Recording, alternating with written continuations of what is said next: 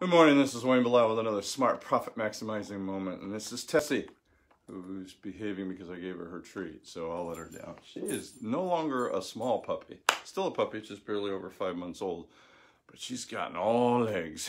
Anyways, let me do a better job introducing myself. My name is Wayne Bilal. I'm the founder of a local CPA firm in El Paso, Texas since 1991, so we had our 28th anniversary.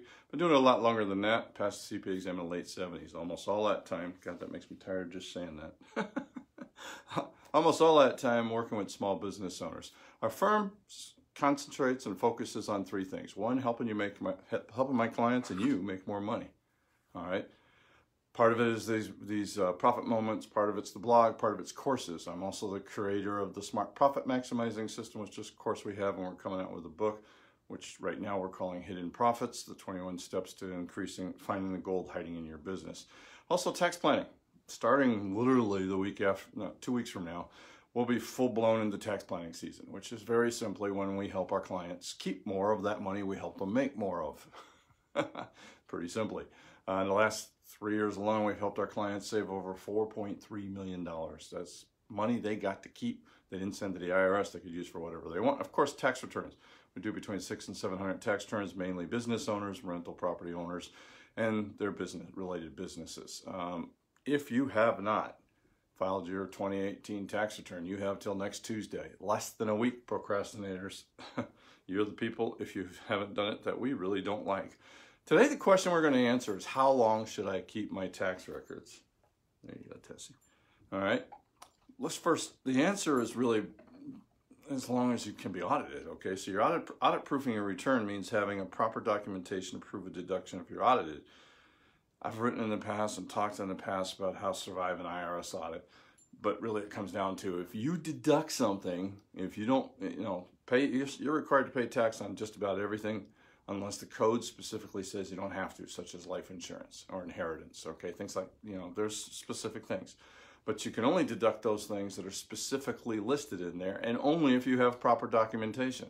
So that's not the subject of this one, but this video, but you need to have proper documentation. The subject of this video is how long do you keep that, all right?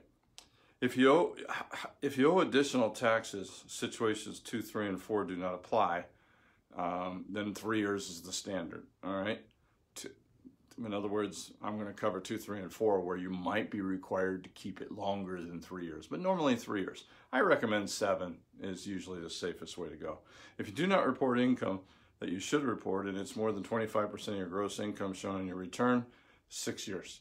All right, so for example, if they go back 3 years and audit you and they find something that you left off your return, they can go back 3 more years. If you file a fraudulent return, there's no limit. If you just lie. Look, there's so many things you can legally do. There's no reason to be fraudulent, okay? But a lot of people do. And what's worse, they think they're cheating the government. A lot of times they're cheating themselves. For example, a cash restaurant. I'm not going to report the cash. Of course, they don't report the expenses either. A lot of times they have sloppy bookkeeping. When we actually redo their books, put all their income in, and take the proper deductions they're allowed, many, many times they owe less than they did when they were cheating, which was fraud. All right. If you don't file a return, there's no limit. Now, truthfully, they'll usually go back 6 years. That's normal. So if you haven't filed a return, get your returns filed, even if you're 6 years in the past.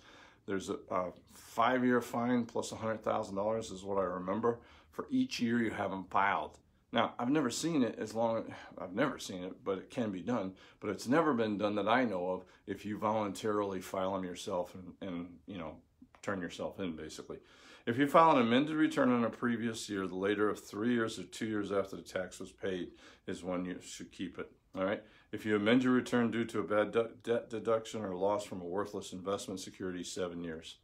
If you have employees, your employment tax records should be kept for 4 years, all right? Look, folks, simple answer, I'd say 7, 10 at the most.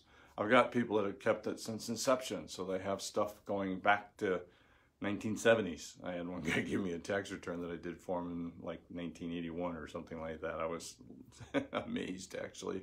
The law was a lot simpler than, to be frank about it. So let's just keep it simple. 7 years is what I would recommend. Hey, until next time, this is Wayne Bilal saying let's make this our most profitable year ever. Thank you very much.